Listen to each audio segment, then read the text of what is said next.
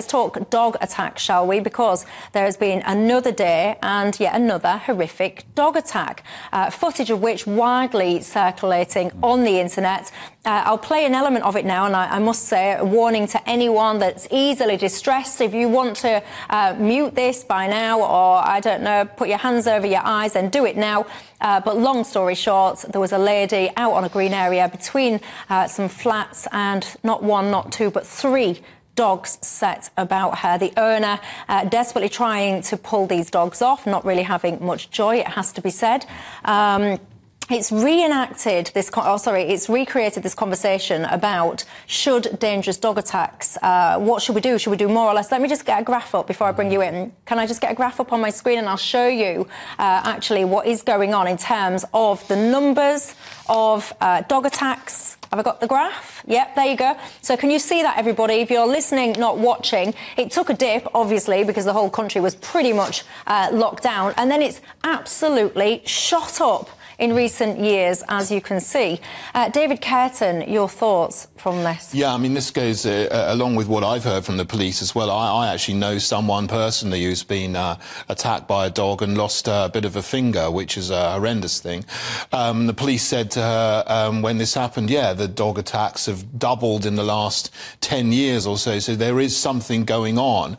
But what is it? What do you think it is? It could be people having more of the dangerous breeds. It could be, obviously, I think it's people being less responsible with their dogs, and people not training them well and not taking good care of them, and not making sure that they don't attack other people. You know, you see these dogs here. There were 3 of them in a park. They were not on a lead. They were just free, almost in a pack. So they got the pack mentality of a dangerous pit bull type dog, and they just attack someone. Well, one goes, then the others go as well. They need to be on leads, and they need to be trained, and they need to be kept under control. Kevin? Yeah, I think that's very fair, and I think, you know, the police say that they're looking for those dogs, Michelle, that you've alluded to, and when they get them, they're probably going to, I would hope, get put down, but people are worried about it, and some of these breeds, they are really terrifying. Well, it can't be that difficult to track them down, because this was on a grass area, on an estate, and somebody somewhere will know that fella with his 3 dogs. You will have seen him all over the place. You would hope so, but, you know, we live in a world where 98% of bike thefts go unfollowed up, so... This is a good point, but then, to your point, you're saying that the police are looking for them, then they'll potentially be put down. Do you at home remember that case of the 2 dogs that were called Millions and Marshall? And this was in London. It was on like a Thames side, like a waterside thing. And I'll show you a little bit of this footage. Don't worry, everyone, I'm not going to show you the most distressing part. Worry not. You can see on your screen, if you're listening, I'll describe. A fella has got 2 dogs. There is 1, 2, 3, 4, 5, 6. There's about 7 coppers, at least 1, perhaps 2 of them, pointing their guns at these 2 dogs. One of the coppers, he's got a taser. Anyway, the fella, the dog owner, lets these dogs off the lead, and literally within a split second, one of the coppers shoots the first dog, and then obviously then goes on to shoot and kill the second dog and taser the owner as well. Many people were outraged by that, really upset, heartbroken. They've written into me about it previously. Was that an overreaction, do you think? I'm not sure it was. Really? Yeah. The police, you can't get it right. They're either too soft or they're overreacting, you know? That's the trouble. My father-in-law's an ex-copper. You can't win. You can't win. What did you think to that Million Marshall thing? It's a difficult one, isn't it? I mean, the dogs were on a lead. I think if the police hadn't gone in en masse and crowded they were initially on leads, and then the guy let go of the dogs.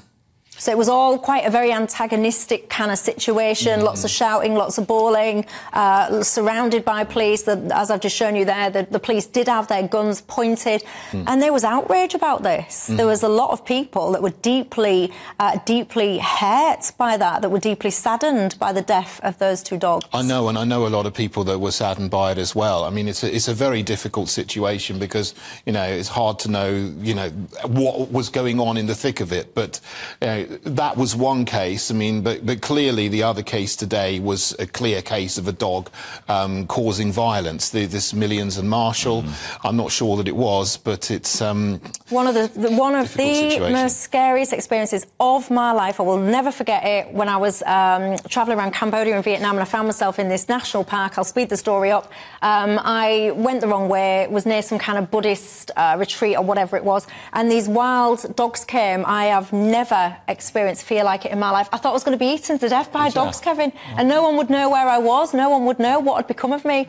Frank says all dogs should be muzzled by law and a jail sentence handed out to anyone who breaks the rule. Frank, there will be viewers getting in touch with me now, and they will be sending me their pictures of their sweet little cockapoos and all this kind of stuff. And even I am quite frightened of dogs. Even when I see the viewers' dogs, I want to pick them up and I want to cuddle them. And you don't want to muzzle those dogs. When you say all dogs, you don't mean all dogs, or do you?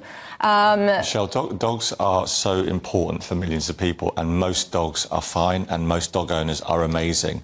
And like most issues to do with crime and victims, it's the tiny minority.